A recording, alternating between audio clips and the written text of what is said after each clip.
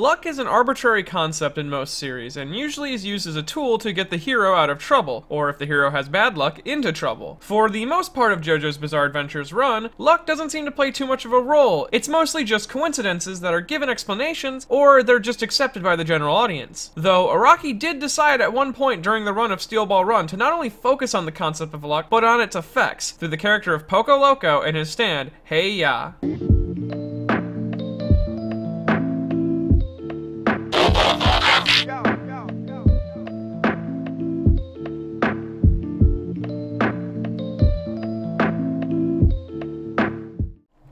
Poco Loco is actually a very interesting case when we look at the entirety of JoJo's Bizarre Adventure. That's because he's a prominent character in his part, but he isn't an antagonist, he isn't even a minor antagonist, isn't an ally, and doesn't care about the main plot. In fact, Poco Loco is someone with their own personal goals and luck on his side, and honestly, Johnny and Gyro and President Funny Valentine are actually very lucky that they never had to face him in a true fight, though we'll discuss that more after we learn the meaning behind his name. And speaking of the name Poco Loco, it's actually kind of interesting, as it's a modified callback to the character of Poco from Phantom Blood, but the name itself is a reference to an American rock band called Poco, but Poco Loco itself is either a play on Poco's Poco album, meaning Poco Poco being translated as Poco Loco, or the Elaine Burton song of Poco Loco in the Coco. Now, the Poco album for the band Poco is the second album that they ever released, but it was the first album in which they had their first replacement, which they would have many throughout their run. This could be represented in Poco Loco being a replacement of a Phantom Blood character, as he is the Poco equivalent in his universe. And then you also have the hit single from Poco that was You Better Think Twice, a song that was featured on the Poco album and is about a man telling his lover that he will give her the world, but only if she completely trusts him and if she only thinks twice before leaving him. Which plays into Poco Loco having to rely on Hey Ya for advice during his race, as he needs to trust Hey Ya, and Hey Ya will give him the world, basically giving him the exact advice that he needs to race effectively. Now, another source of the name Poco Loco is possibly from the song Poco Loco in the Coco by Elaine Burton, an American singer most popular in the 1950s for her song, If Only I Knew You Were Coming, I'd Bake You a Cake. But on the B side of that record, which blew up in sales, was the song Poco Loco in the Coco, as records shipped with two sides, one with one song, the other with another. This made Poco Loco in the Coco just as popular sales-wise by default, so the song itself was just as popular as her biggest song. And now, the song itself isn't too special or significant, it's just a normal love song about falling so in love with someone that you slightly go a little crazy, like you're going Poco Loco in the Coco, or the coconut, or the brain. This could have been the origin for Poco Loco's name purely based on the popularity of the song itself, but also, Poco Loco also seems very single-minded during the race. So he is Poco Loco in the Coco. The themes of the song fit him. Or maybe it's just a combination of both Poco's Poco album and Poco Loco in the Coco, but main point of Poco Loco's name is based on the fact that he has a crazy approach to racing and how he's very wild and out there with things and he just seems to luck out. He is a little crazy, or Poco Loco. Now, Poco Loco as a character in Steel Ball Run is fantastic. He doesn't actually have much of a major effect on the overall plot of Steel Ball Run, but yet somehow manages to stay relevant.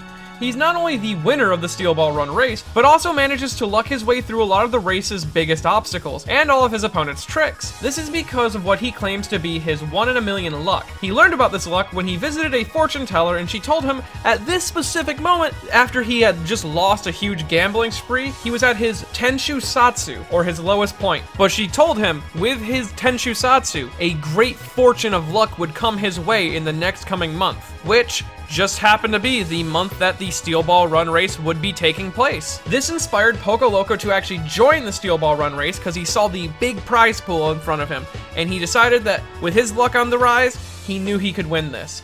And he also felt a strong force guiding him there. Was this the arbitrary Lady of Luck leading Poco Loco down the path of victory, or was it something else? Well, actually a combination of both, but to understand that, I need to discuss Poco Loco's stand, and the source of most of his good fortune, Hey Ya. Hey Ya is a monkey or primate-shaped stand with a robotic doll-like design. His head is full of braided green hair, and it appears that he is sentient as well, speaking his mind to Poco Loco and trying to keep him motivated and going. Stats-wise, Hey Ya is actually very lacking. He's very unimpressive. He has an E in destructive power, E in speed, E in range, B in durability, E in precision, and E in developmental potential. Now, Heiya has a questionable amount of abilities, as it's not certain whether something is or isn't part of the stand's ability, but Heiya has at least 2 known abilities, and the first is Cheer On. Heiya will grab onto the back of his host and whisper ASMR style into their ears to encourage them. This appears to some as just Poco Loco's own confidence personified in cheering himself on and giving him words of encouragement. And honestly, given what stands are,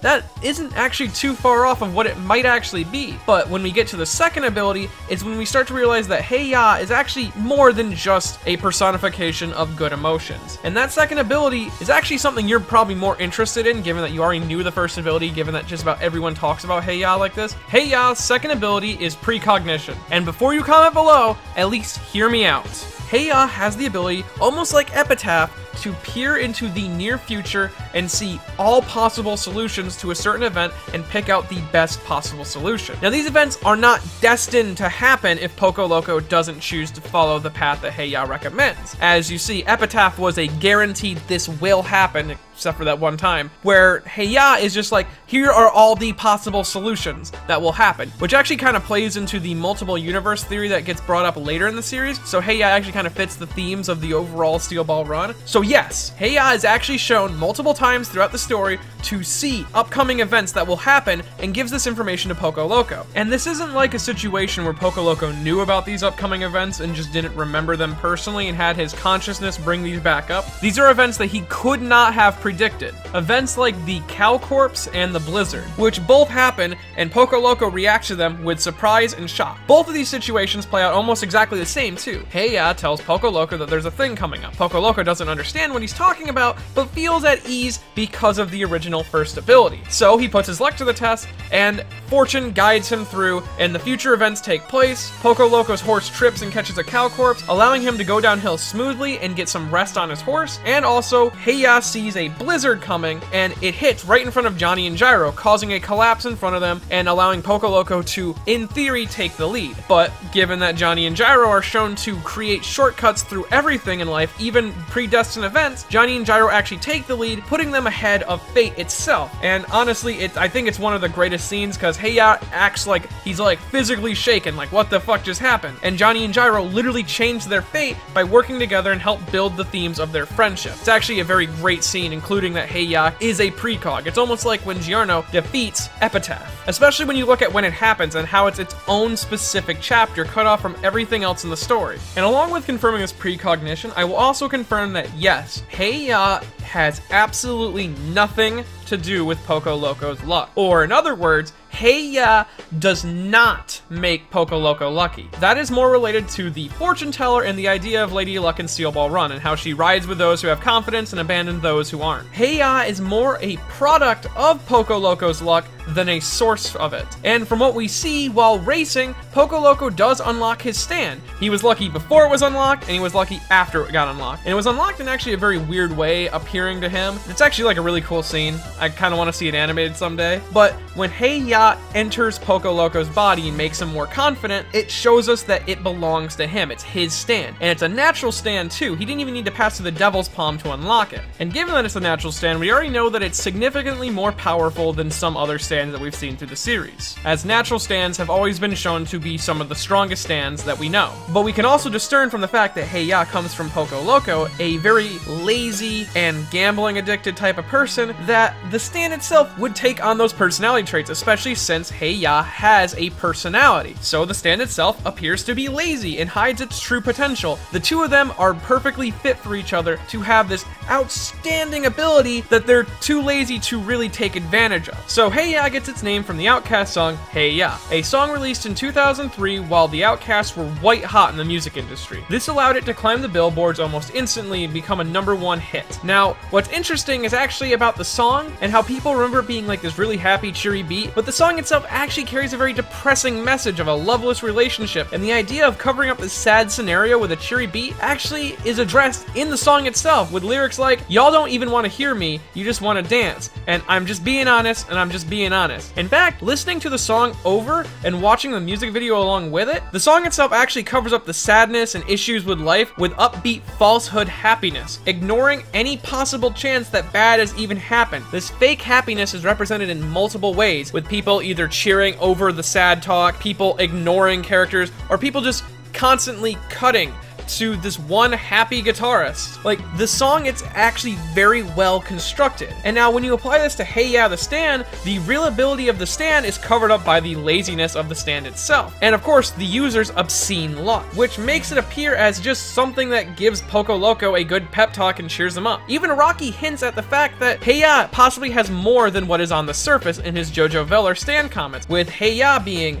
a stand that only gives Poco Loco more courage, right? The use of Rocky's question mark is on purpose, showing us that the stand possibly has more underneath the surface than just nice words.